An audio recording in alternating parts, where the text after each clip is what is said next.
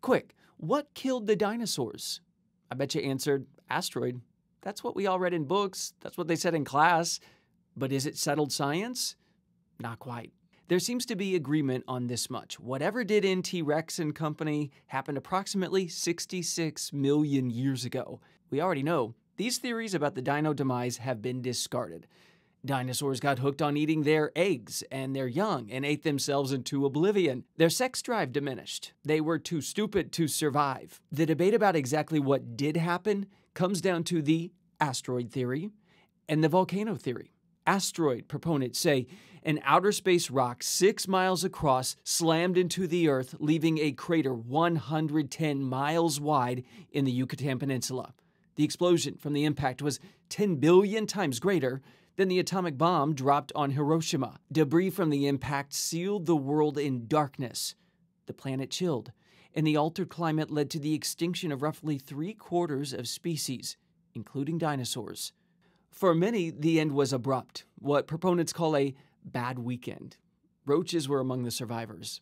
The telltale evidence, according to asteroid theorist, iridium. It's an element common in asteroids, and in the 1970s, it was found spread around the world at the same soil layer. The other evidence, a giant crater located in 1991 near the Mexican town now translated Crater of Doom. The volcano theory, a source of enormous tension. Still, the end of dinosaurs, according to proponents, was triggered by a series of volcanic eruptions on India's Deccan Plateau during a 350,000-year period, not all at once. The eruptions blasted ash, toxic elements, including mercury and lead, and gases, especially sulfur and methane, around the world. The repeated eruptions initially cooled the Earth and drenched it with acid rain. This killed ocean life and wiped out vegetation that animals needed for food. Eventually, carbon dioxide and methane would raise temperatures and finish off the remaining food supplies. Things didn't start to improve for 300,000 years. A bad era of cascading deaths rather than a bad weekend. There's also a combo theory.